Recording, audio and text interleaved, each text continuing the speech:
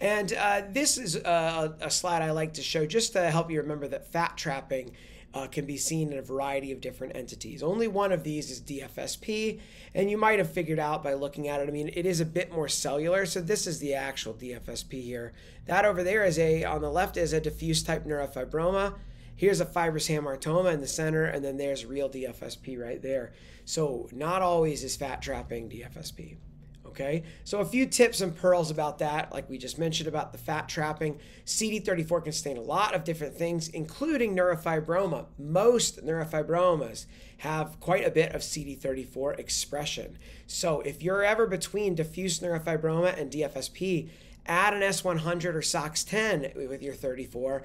It's extremely, I used to say never would DFSP be positive for S100 or SOX10, but that's the problem. If you say never, eventually you'll get proven wrong. And I have in fact seen only one example.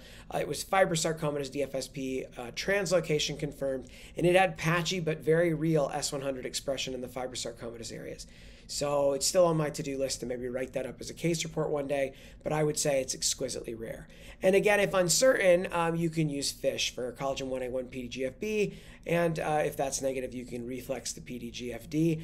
The most common time actually that I do FISH for DFSP is when I think it's probably not DFSP, but I've got a bland CD34 positive spindle cell lesion and a small biopsy. So I'm either going to say this is benign, leave it alone, or I'm going to say go back and do a big surgery.